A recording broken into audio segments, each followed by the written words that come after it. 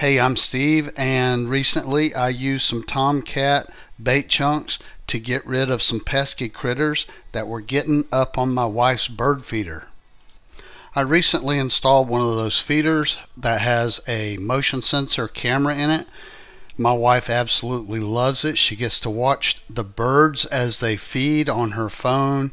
And the first night that we installed the feeder, we had some kind of very large critter get up on her feeder and eat all of her bird seeds.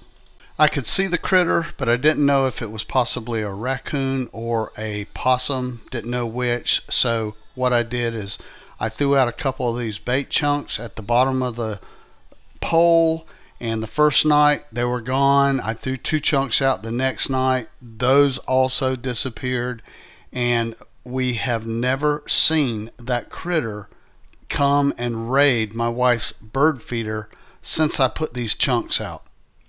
I'm giving credit to these Tomcat Bait Chunx for getting rid of whatever that was raiding my wife's bird feeder. So if you have any kind of similar problem, I think you'll like this stuff. It seems to work great. I hope you found this video helpful.